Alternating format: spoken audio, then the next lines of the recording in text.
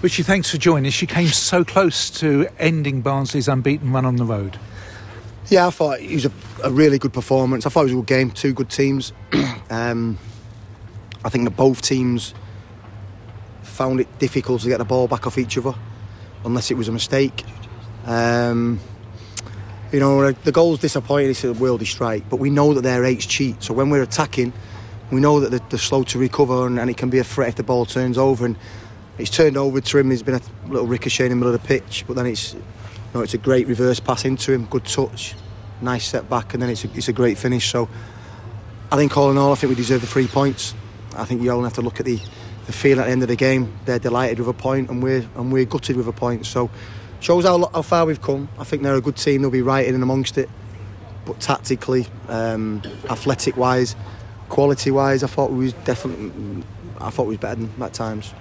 The Barnsley manager, Neil Collins, is very disappointed with the penalty decision. How did you see it? I've not seen it back. I thought it was harsh at the time, but I've not seen it back. So usually that was a bit of a shock when I thought he was good defending and it went for a goal kick. So maybe it was a bit harsh. I've not seen it back, so I won't comment. But we're probably due one. We've had probably 6 penalties, blatant penalties this year, and we've not had one. So it's Sod's law that you get one that you probably don't deserve. But I think we was knocking on the door. There was a lot of opportunities. I thought first half was excellent. They come out first 10 minutes of the second half and was very, very good. But I think after that we was dominant. The amount of crosses, the amount of penalty box entries that we got. We just have to move with the ball better. We have to shift better, and we have to get on the end of ricochets. We can't always get the first contact in when crosses are coming in, but it's important that you check and you react.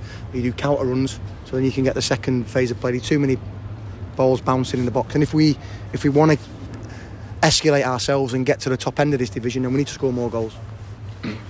Brendan Cooper was named man of the match. He had some competition, didn't he? He was excellent. Blocks, desire.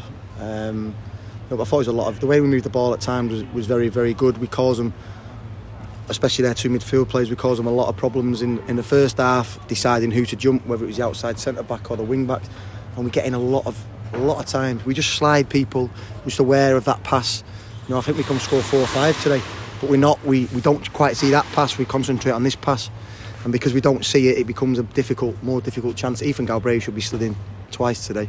Ruel should be slid in by Jordan Graham first half. So loads and loads of positives, and I think it's just a measure of how far we've come in terms of the disappointment in not winning. Joe Pigott took that spot kick well. I thought Pig's first half was excellent. Second half, he was good, but then he needs to be more reliable. It just broke down on him a few occasions, and when it breaks down on him, it's in a pretty dangerous area where they can react and counter attack on us. So I thought he was excellent. We obviously aware that we've got a game Tuesday, so we needed to freshen it up, and I think that when Driz comes on and Shaq, they do give us extra legs.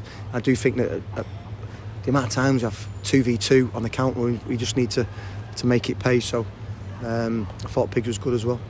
Any injuries picked up before that game at Northampton? Any injuries? No, just Tom James and Ed Turns reported in yesterday ill, so they didn't train yesterday. It meant that Hunty went in at left centre back. I thought Hunty was excellent. And it's just a question of the same injuries: Omar Beckles, Prats, Max Sanders, and then obviously the long-term lads, Dan Adji and Adam Thompson. So it'll be more or less the same squad. Hopefully TJ and Ed will be okay, so they come back into the my thinking starting 11. And your thoughts ahead for that away game? It's back-to-back away games now, isn't it? Northampton and Burton. Yeah, Burton have picked up. I think they struggled at the start of the season because they had no strikers fit. I think whenever anybody ever goes there, it's a difficult game, difficult environment. And Northampton, came up with us last year. Started the season okay, so 2 difficult away games. But again, we're more than a match for anyone. We're in good form. We move the ball very, very slickly.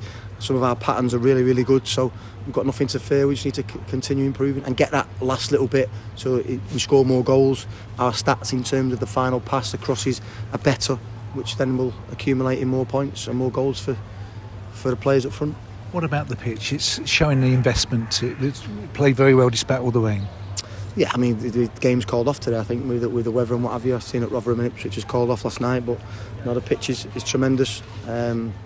So it was well worth the money spent on it. It also means that we can play at a faster tempo and we can use it. I think it's an excellent pitch. International weekend, and it was a good atmosphere for those overseas supporters, wasn't it?